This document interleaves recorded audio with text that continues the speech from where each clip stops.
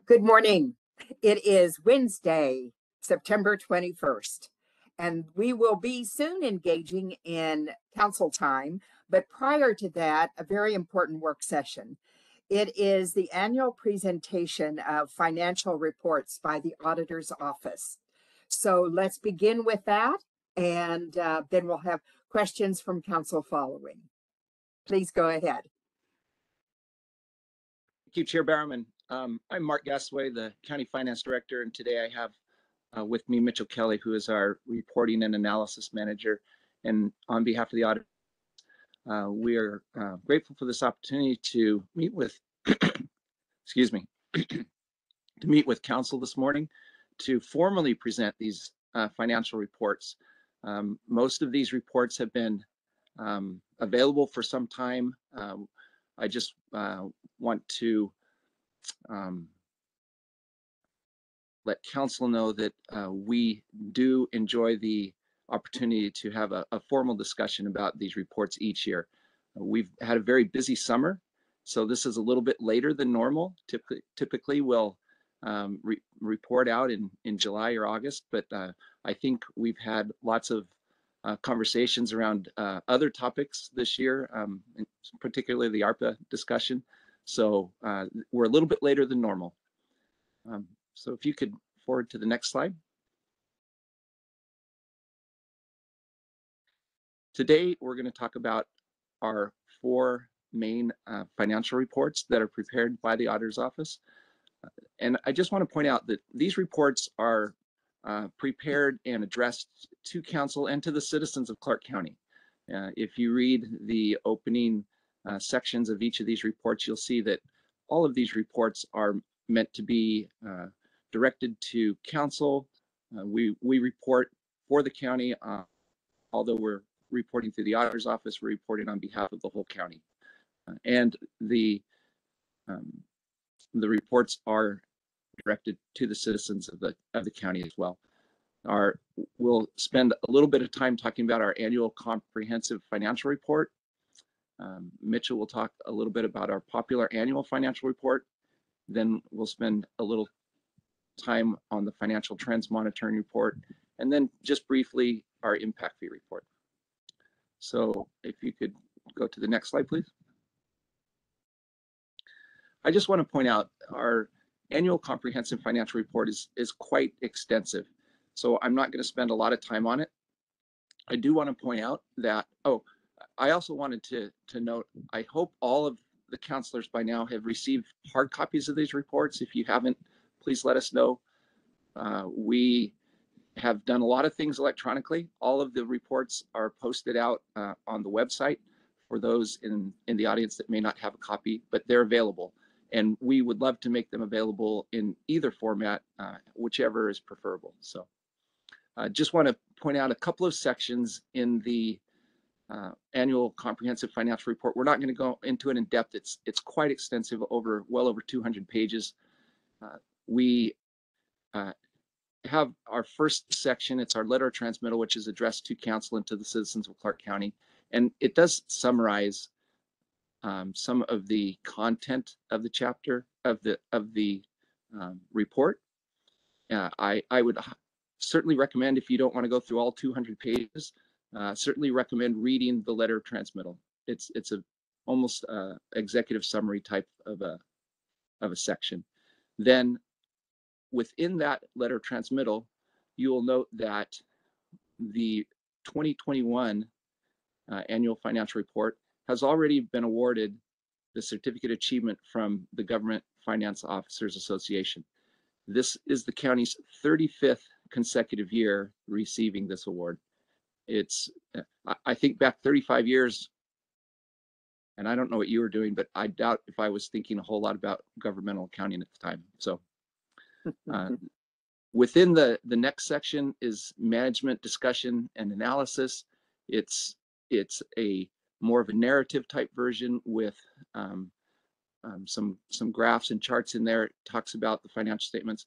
And then because of the size and extent of the reporting in the county, we have pages 33 through 216 with financial statements.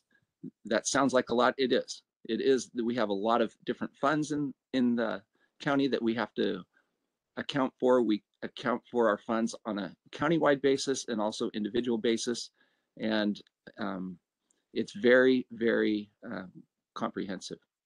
Then in the end of the report, there's a few pages on a statistical section. This statistical section is somewhat like our trends report. It covers 10-year period. We don't do a lot of commentary in this statistical section like we do in the trends report, but it's there. There's some very timely information in there, some very interesting information as well. So are there any questions on this particular report? We're going to go through these just briefly one at a time. If you have a question on any of this, we can wait till the end, or you can jump right in. So, okay, let's go to the next slide, and I'll turn some time over to Mitchell. Thanks, Mark. So the second report we'll be talking about is called the Popular Annual Financial Report. This is another report that the Government Finance Officers Association has recommended that governments prepare, and is a report that this is our second year reporting this report. If you could go to the next slide. The Popular Annual Financial Report, or PAFR, is designed to be readily accessible and easily understandable for the citizens of Clark County, and presents the information that is from our ACFR, our Annual Comprehensive Financial Report, in a more accessible format. As I said, this is the second year preparing the report, and last year, the 2020 Clark County PAFR, we received an award for outstanding achievement in reporting. So we also submitted this report again this year, our 2021 report. The report details high level the information of the county, details a 3-year trend of our income statement, and then also our balance sheet. And then if you could go to the next slide.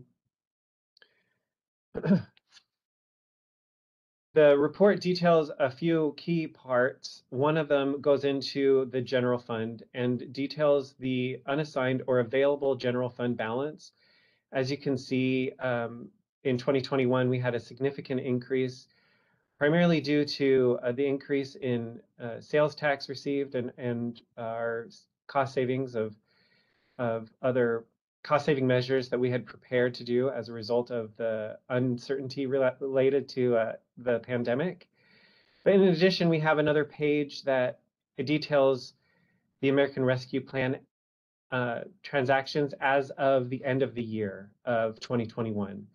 So this is another page that is accessible and reviewable by the citizens. It's on our website right now, and helps the information, the critical information that the county is working on, to be accessible to everyone. Great, thanks, Mitchell. I just want to point out, we really like the Popular Annual Financial Report. It's much easier to read. There's better understandable graphics in it. It's very high. It takes some of the high level information from the annual financial report and helps explain it a little bit better. There's more pictures and graphs and things.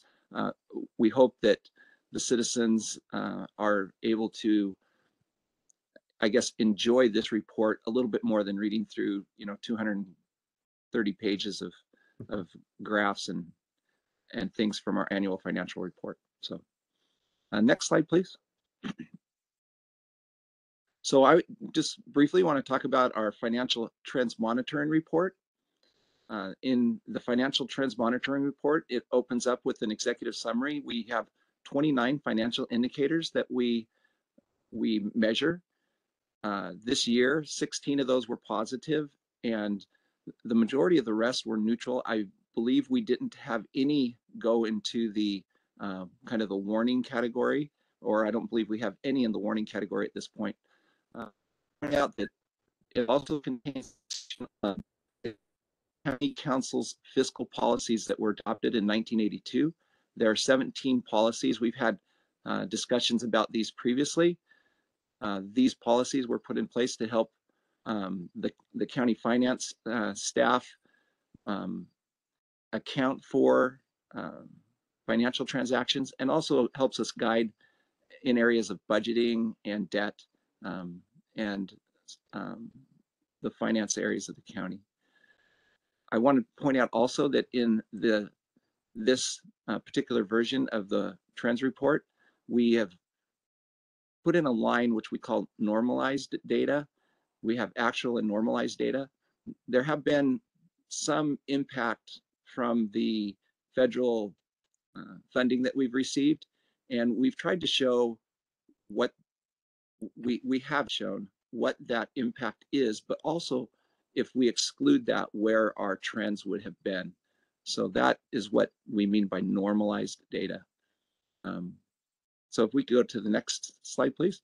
We have a few examples of some of the trends. I think I selected just 4.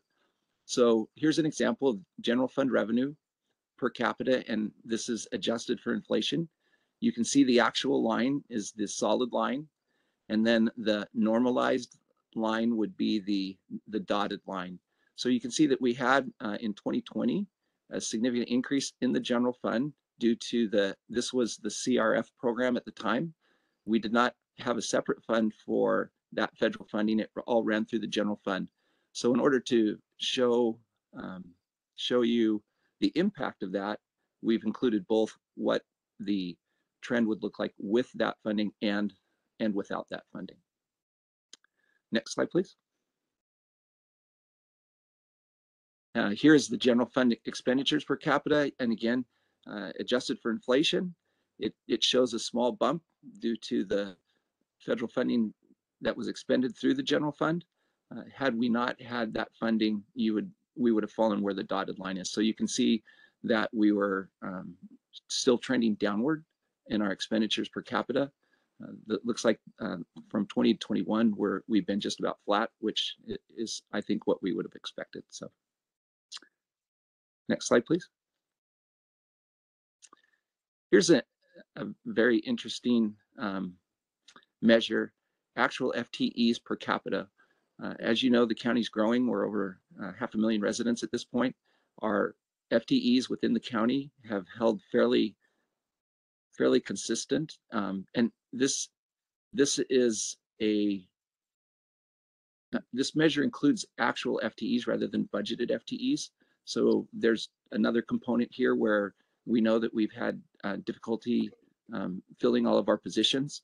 So we continue this downward trend of the number of available staff we have to serve the population in the county. Okay, next slide, please. I have one more here, I think.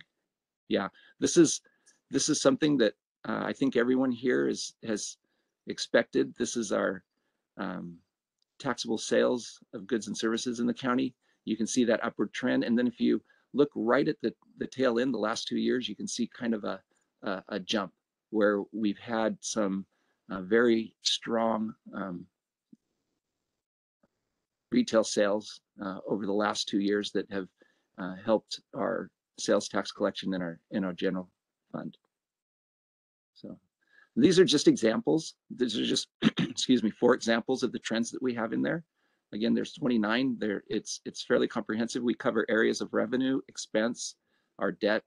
I didn't include a slide on our debt capacity, but over the last 10 years, our debt service requirements has been reduced to about half. It's a very interesting trend. We have a very strong economic indicators in our economic section as well.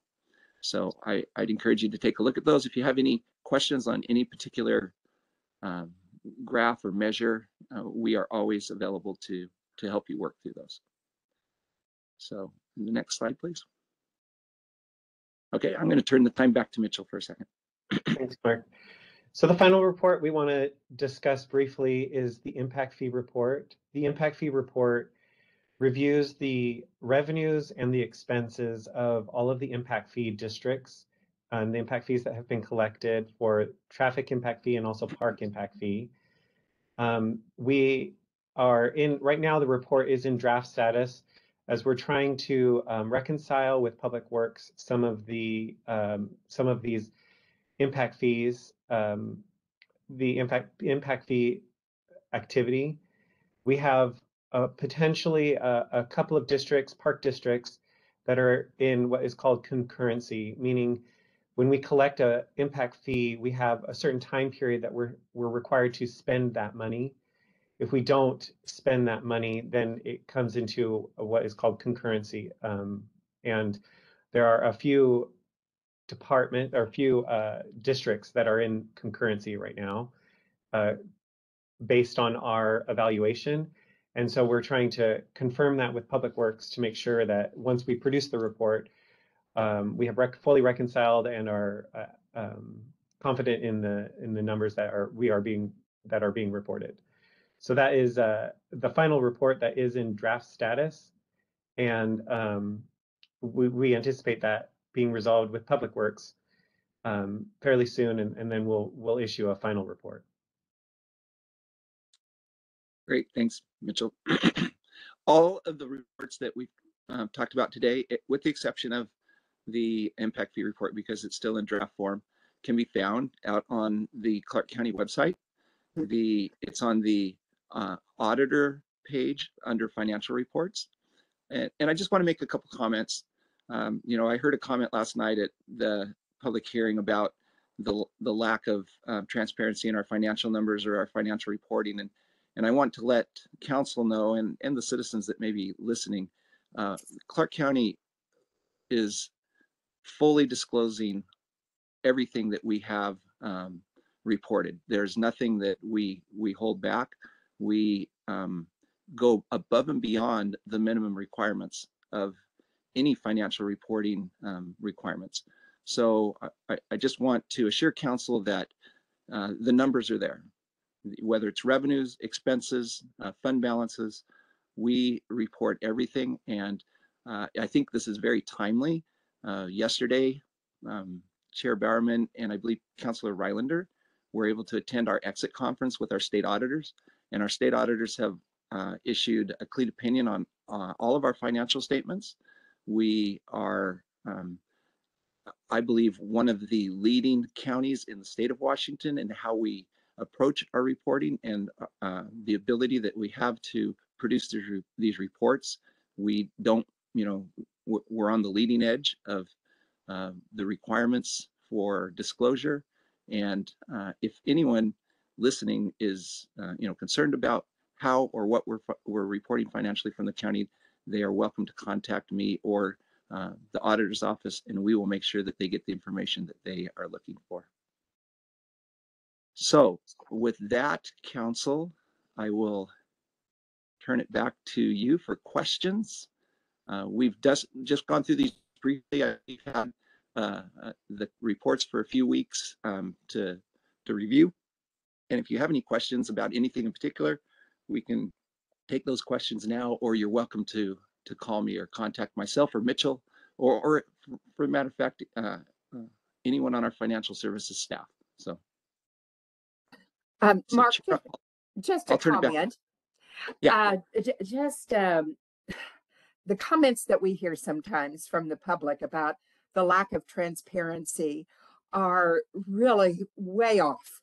I am so pleased with the manner in which your department makes things open, makes them accessible, has them online, is willing to explain them, and so on. So sometimes I think, where in the world do these comments come from? And I think that in part, the following is the story.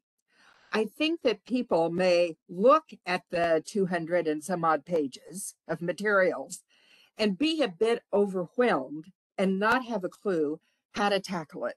Maybe even with regard to the general fund, which is a smaller part of the overall financials. How in the world do they know how much a particular department received?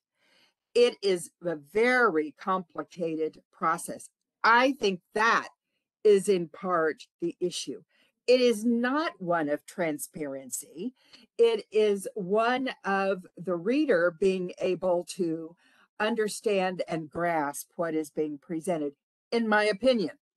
And therefore, I really note your willingness as a department and a committee and so on to help the public and others who are in a position of need to know um, what this is all about, how to read it.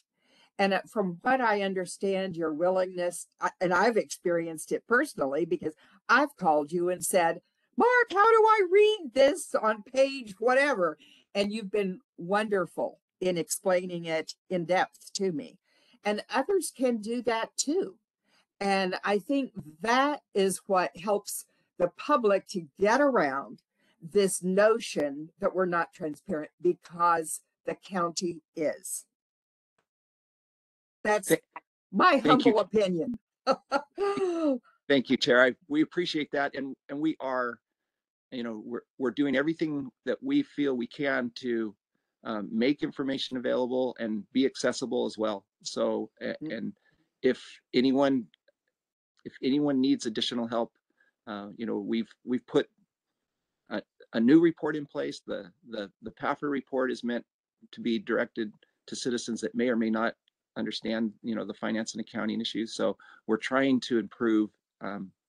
One question that I might ask council, you know, in the past, we've had a little bit more timely updates. We've done quarterly updates throughout the year. At one point, we went away from that due to, you know, some of the councilors' preferences. But if that's something that the council would like to do, return to those quarterly updates, maybe they'd be a little bit more timely throughout the year. We can certainly do that.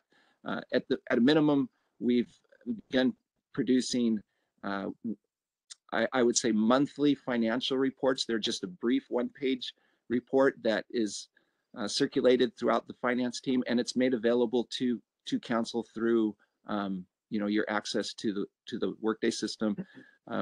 We have more than just the 4 reports that we're presenting today available if you would like to go that direction. So What do you think, council? Can I share some comments and thoughts? Yes, please do, Councilor Rylander. Excuse me, I had to clear my throat. So first off, I happen to think that one of the most important roles that a county council member can play is oversight of the financials. It's all about the money in the end. And so for me, I would think a quarterly summary, high level, I'm not talking hours, I'm talking, you know, 15 to 30 minute highlight overview on a quarterly basis would have distinct value. That's on that. Can I make some comments on the reporting information they've just shared, in particular the trend report? Of course, and let's get a sense of agreement with your first comment. Do other councilors concur with that? I certainly do. Madam Chair. Yes, Councilor.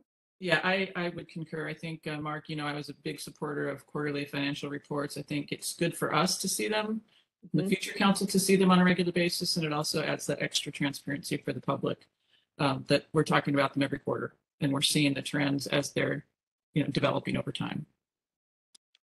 So that's the majority of us. Please go for that in the future. Councilor Rylander, go ahead. I'm sorry. I was just going to say, we will schedule a update for the 3rd quarter, which is now ending at the end of this month, probably by the end of October, if maybe a month following the end of the quarter is what we'll shoot for. Very good. Councilor Rylander. And not to get away from Councilor Rylander's important comments, but just to answer your question, you know, I don't need a quarterly briefing. I do support a posted quarterly report in a prominent location. We've had these transparency discussions before, and these are important reports, and we keep getting from at least a very small portion of the segment kind of spurious allegations, and we heard them just last night, you know, about privatization and commercialization, and where's the interest in looking at shifting management of the jail. You know, having these reports available prominently, making it easy for the public to find them is always a good thing. Even the consent agenda, when we have all the warrants, you know, there's millions of dollars of bills we're paying there, and there was a comment about that. How come we don't know anything about that? Well, the answer is because you didn't look in the right place.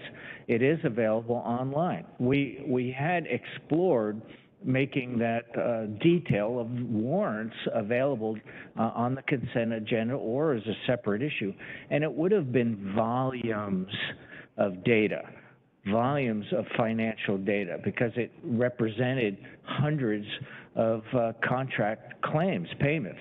So it is very complicated, as you said, and it's the classic, some of the public just doesn't know what they don't know. But, you know, we need to be as transparent as we can and have a single place that's one click away from the public looking at our webpage and saying, okay, we need to look at the quarterly report. Where is it? And there it is to view. So thanks. I just wanted to kind of double tap on what everyone said, and I know Dick's got some really important comments. And we appreciate, Counselor, what you just said. However, 3 of us were interested in having that report orally, so that's the way it will be, and that 30 minutes or 15 minutes, I'm sure will be beneficial for us all. So I just wanted to make sure that Mark understood that we do wish to go forward with that. So, Counselor Rylander, it is in your court. Thank you very much, and appreciate the comments from Counselor.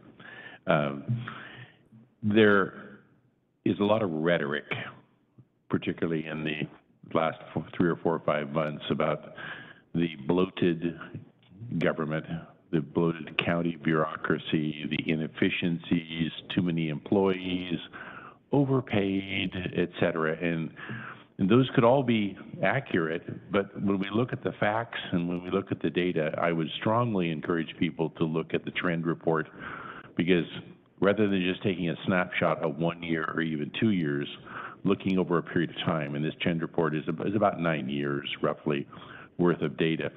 And without going into all of the excruciating detail, because even this short report is about 29, 30 pages, there are so many indicators, in my opinion, that show that county government has actually been significantly more efficient and effective than the public might generally perceive.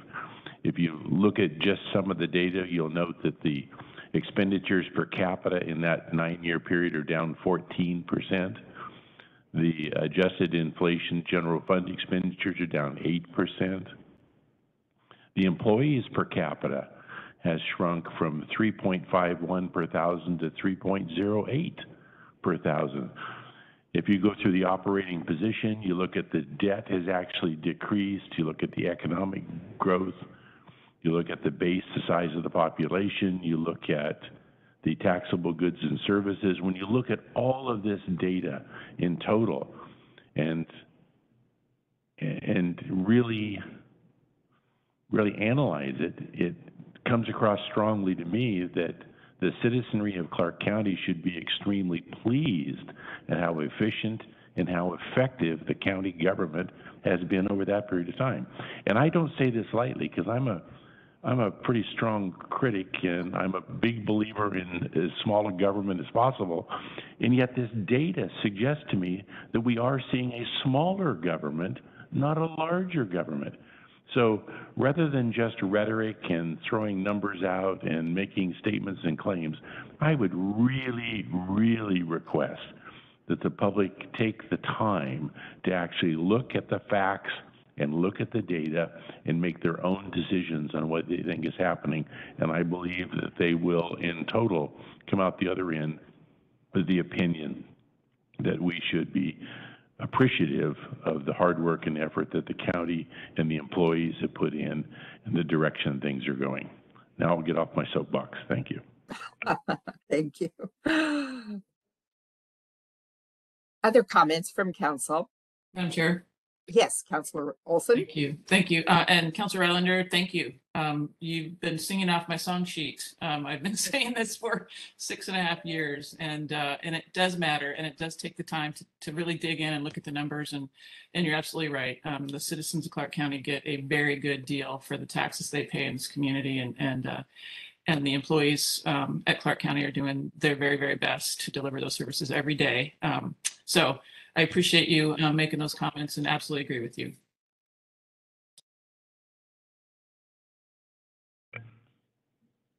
Just to segue very briefly and give credit where credit is due, I think Councilor Rylander was just published in the Reflector with that summary.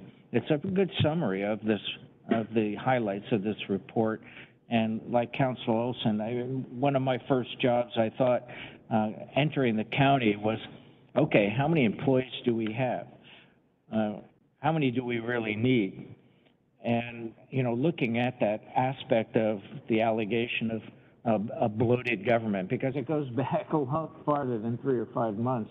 But I will tell you, just from my own research and diligence and working with 2 county managers, I came to the same conclusion that Councilor Olson did. We are running a tight ship. We have tightened the belt. We have so few employees for the amount of work, the enormous work that those employees do. It's really quite incredible how tight our belt is. So, Councilor Rylander, thank you for being on your soapbox, as you said, and that there was plenty of room on that box for the rest of us to hop up there too, because we all apparently agree. Are there different comments from council? Anything that you wish to add, Mark? No, councilors, I really appreciate your attentiveness to the financial reports. Again, we are available anytime, if you have any questions about them. We will look towards preparing a quarterly update for you. And as usual, we are, here to serve you and the citizens of Clark County. And on behalf of our auditor, Greg Kimsey, I again appreciate the opportunity we've had to present these to you. So. Great. Thank you so much. And I'll look forward on a regular basis to that quarterly report. I think that's a great idea. Okay, let's move on into council time and close out the work session.